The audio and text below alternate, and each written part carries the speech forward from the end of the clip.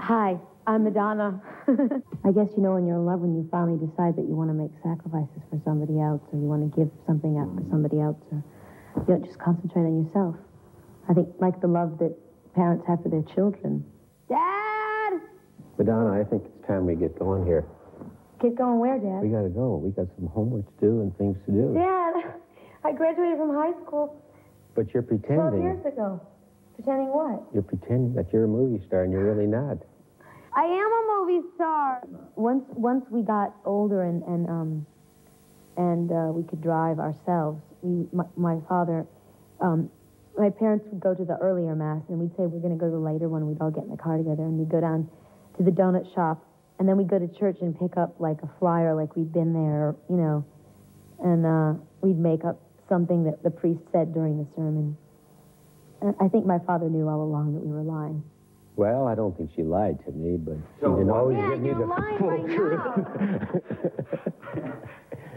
She probably did. I probably... Most kids do. He's so loyal, he won't say anything bad about me. The thing is, if my father hadn't been strict, I wouldn't be who I am today. And I think that his strictness taught me a certain amount of discipline that has helped me in my life and in my career, and also made me work harder for things, whether that's acceptance or the privilege to do something. My nickname in my family was the Mouth. When you're from a big family, everybody's really competitive with each other. So aside from just screaming really loud and doing things that got me attention, like you know, we would all get in various kinds of trouble to get my father's attention, and then be punished accordingly. But I think I was really competitive in school with my grades and stuff.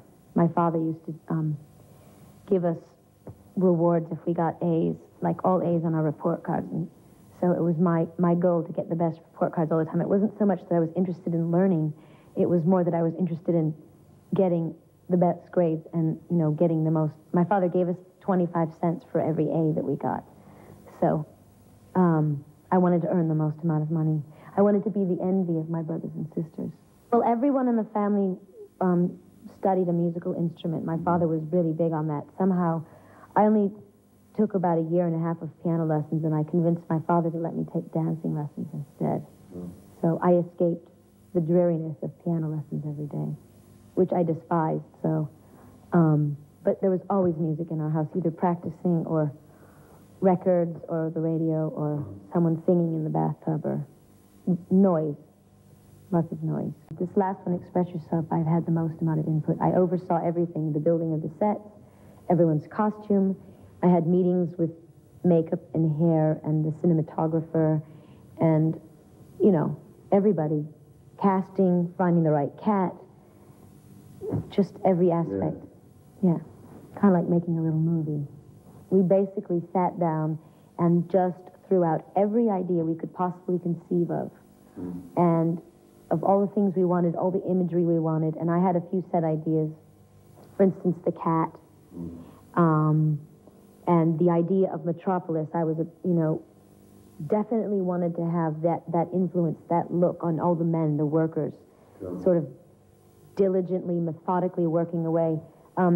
David's idea for the cat to like lick the milk and then pour it over, it's great. And believe me, I mean, I have to, I fought him on that. I didn't want to do it. I thought, oh, it's just so over the top and silly and kind of cliche, like art student or film student kind of trick, you know, but I'm glad that I gave in to him. The ultimate thing behind the song is that if you don't express yourself, if you don't say what you want, then you're not going to get it. And in effect, you are chained down by your inability to say what you feel or go after what you want. Lots of times, Pat Leonard will come up with a piece of music like, Oh, Father.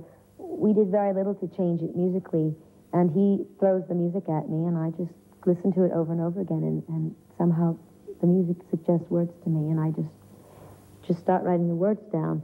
Other times, I will come to Pat with an idea for a song, either lyrically or emotionally, and say, let's do something like this. Or I'll have a melody line in my head, which I will sing to him, and he will sort of pound out the chords too. I mean, it takes a lot longer to do it that way because I don't play an instrument, but ultimately it's a lot more personal. And then Steve Bray, it's the same thing. Sometimes he'll come up with a track, and he'll have a verse and a chorus, but he won't have a bridge, so we'll write the bridge musically together.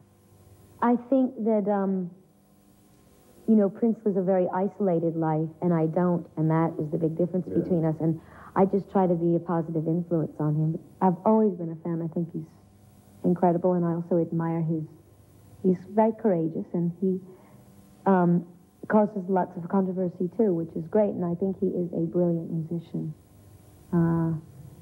And we've gotten together a couple of times, you know, in the hopes of working with each other in some way. Either originally we were going to do a musical together, and we were going to write the music for it, and that didn't really pan out. You know what I mean? We just kept getting together, and he seemed to fight the idea of just writing songs for a record together, because he's done that with so many people.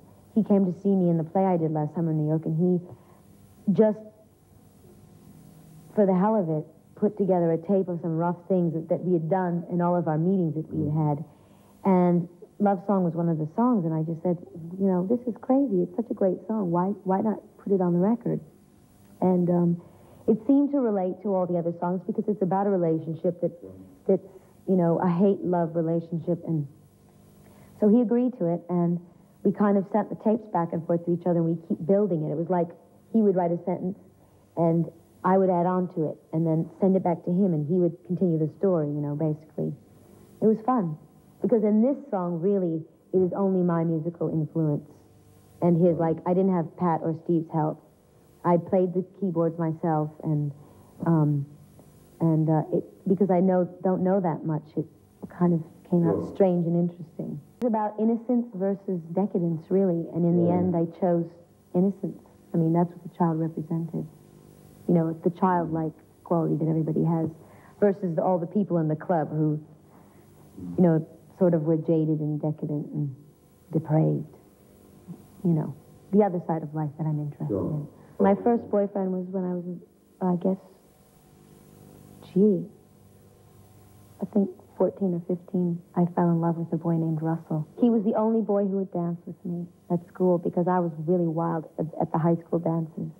And I danced completely insanely, and all the guys were afraid to ask me to dance with them because I basically ignored them anyways. So, but Russell was a wild dancer, and he was a couple years older, so he was more sophisticated. And so he was the one who had the courage, really. So he won my heart because he wasn't afraid of me. I can't remember what I saw first, Elton John or David Bowie, but I was punished for seeing both of them because Cobo Arena was a really dangerous part of downtown Detroit, and it really wasn't a place for young girls to be going unescorted, which we all were. So, I think I lied to my father and said I was spending the night at my girlfriend's, and then I went off to the concerts, and both times my father called and found that I wasn't there and found out that I'd gone to the concert. And I think I got grounded or something, and I had to, like one summer I wanted to go away to camp or something, and I wasn't allowed to because I went to see David Bowie.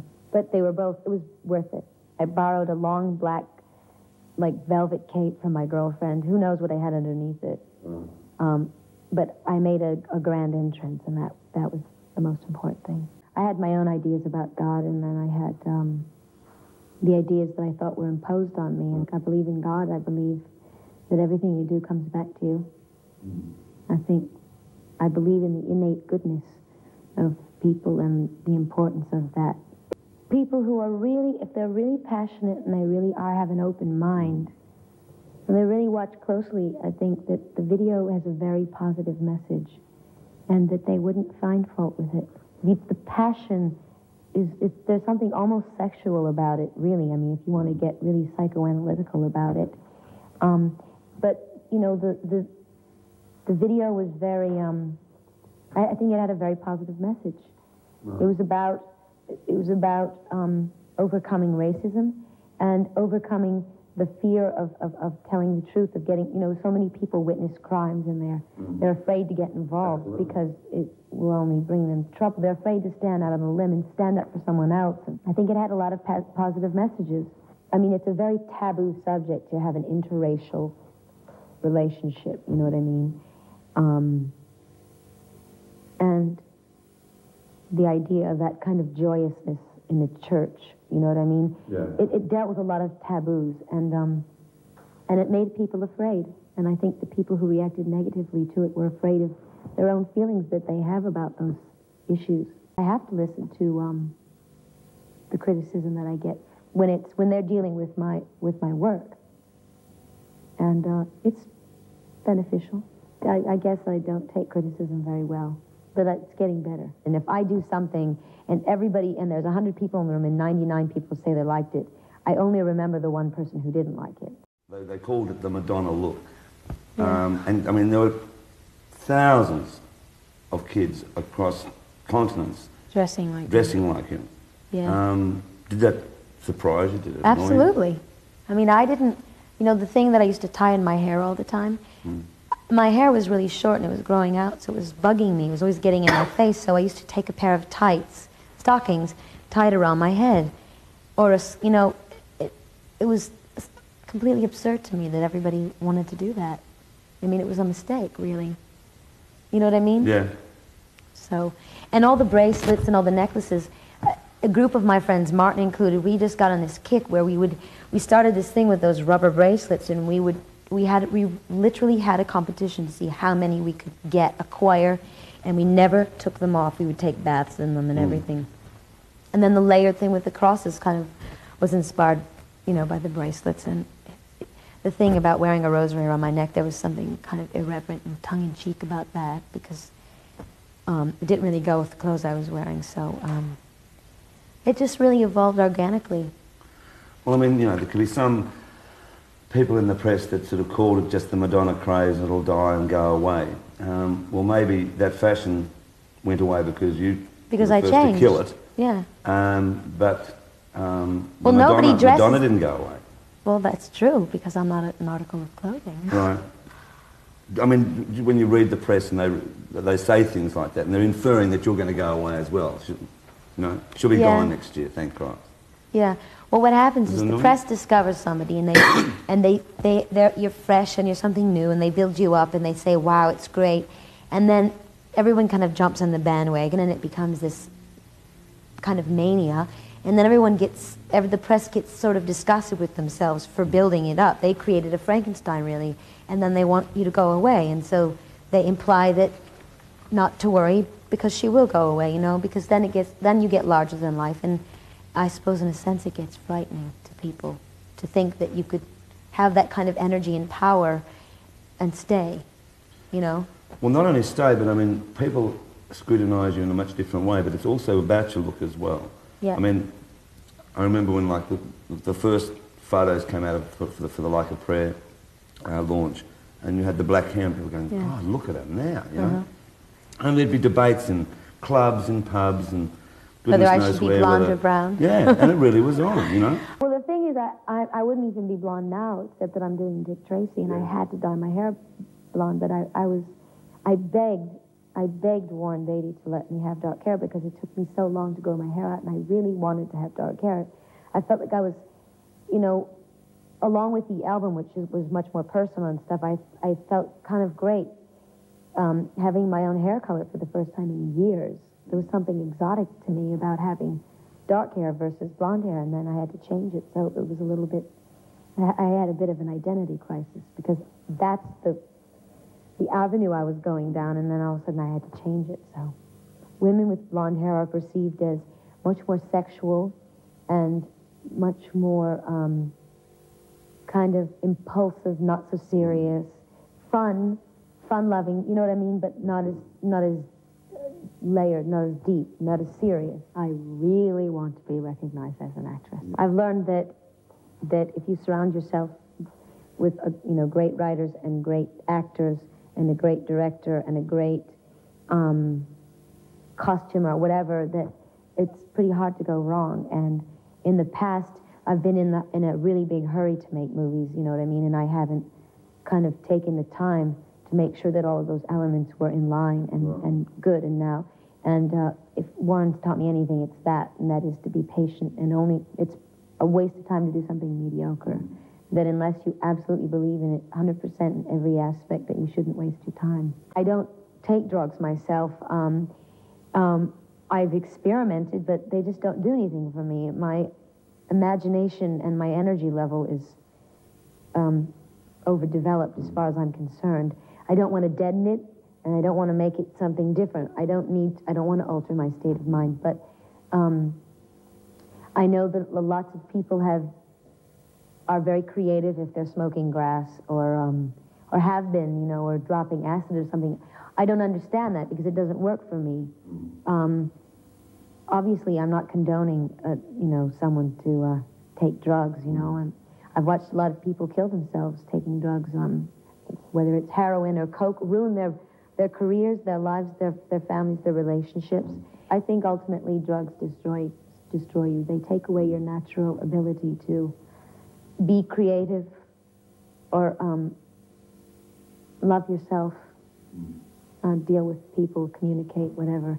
And it seems maybe in the beginning that they help that they aid it, that they enhance it, but ultimately they destroy it. Right. So I think it's better just to not take drugs. There's a lot of terrible things happening in the world today, and there's a lot of people that need our help, and there's a lot of environmental issues that need to be dealt with. But in terms of, you know, AIDS, I've just known so many people that have died of AIDS, and it's such a serious problem. And like so much of the art community in New York, you know what I mean? I feel like in 5 years from now, all of my friends will be dead in a way, and it really hits home with me. It's a very serious matter. And then the Brazilian rainforest, like I said, the night of the performance, the benefit performance, I didn't think that it was such a personal issue for me. I didn't think it was such a big deal until I got all the facts about it, you know, and it really is, I mean, more than, you know, the threat of a nuclear war, which may or may not happen. You know, if we destroy the rainforest, we are destroying ourselves, and it's happening right now. And